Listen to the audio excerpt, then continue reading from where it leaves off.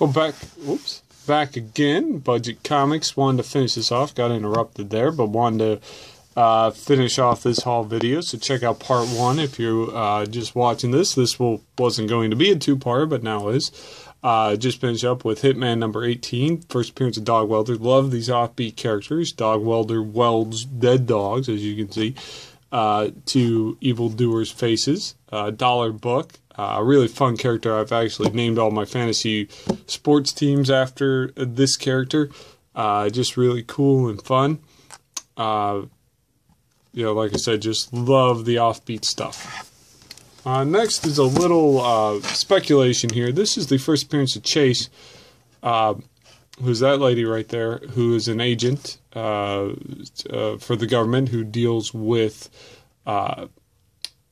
superpower type crimes and things like that. She has some powers of her own. I think it's like psionic abilities. I can't remember exactly off the top of my head, but this is Batman 550. Really cool. If you're looking at this, it's like a 50-cent book, but it does have cards in it, so if you do pick it up, make sure it has the cards just in case it does become something. But with Gotham coming out and different things like that, she might show up. You never know. Next is, if you want to be that guy that ticks off other YouTubers in the comic book haul community, this is a fun book to have, and you can tick them off, because I've seen a lot of people get ticked off with Superman Adventures number 4, where people say that's the first appearance of Livewire, where it's just the ad, as I mentioned with the Hobgoblin issues. This is Batman Adventures, the Batman Adventures number 11. And this will really tick some people off. This is the first mention of Harley Quinn in comics. The little yellow box where they tell you what's upcoming. It tells you about the next issue, and it says Harley and Poison Ivy will be giving Batgirl a hard time next month.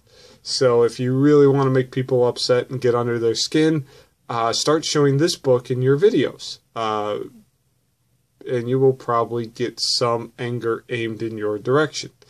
Again, I know it's not worth anything, but it's just, thought I'd just share it for the sake of sharing it. So, this is Superman number 2, second series.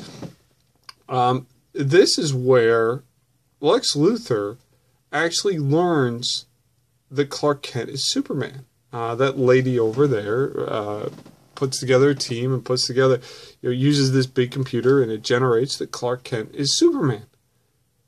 And Lex Luthor doesn't believe it. He fires her, fires the whole team, the whole bit, shuts down the computer, because he can't believe that someone with Superman's power would take on the disguise of Clark Kent.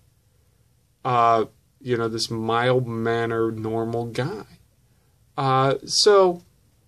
It's not worth anything, really, but it's kind of a fun book to think, and it's a fun read, and it's one of those, I like standalone stories, it's just something you can pick up real fast, in 15, 20 minutes, quick read. Just really, really cool book.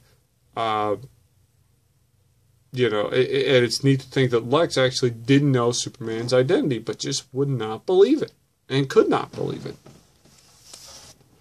And to end this video, want to highlight the creator here. This is Amazing Spider-Man 328, part of the Acts of Vengeance storyline, where Spider-Man has his cosmic powers. And this is where he fights the Hulk. Goes toe-to-toe with the Hulk with his cosmic abilities. And this is the last work Todd McFarlane does on the Amazing Spider-Man. Now, of course, this isn't his last work on with the character of Spider-Man. He moves into his own title with Spider-Man number 1, of course. But something that was so historic, a run, that really, first of all, introduced Venom, but also just cemented this guy as the superstar artist. The Michael Jordan, the Wayne Gretzky, the Joe Montana, whatever you want to say. of comics for the 80s and 90s.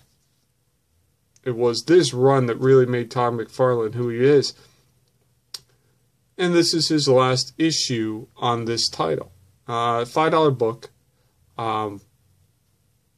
But, you know, if you're a Spider-Man fan, Todd McFarlane fan, just a comic fan in general, and it's a cool story. So I don't want to take that away from it.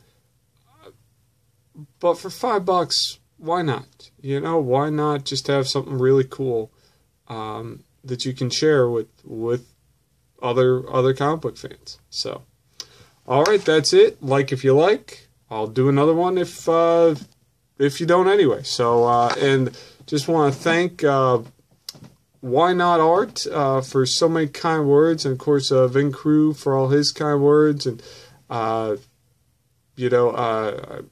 kind words in the beginning from Tumua, if I'm pronouncing that correctly, and Lightning 2238 if I'm getting the numbers correct. So just as I'm watching these videos, just people that put out a lot and are well liked, to have them say nice things about these videos, really cool. So, all right, talk to you later. Bye.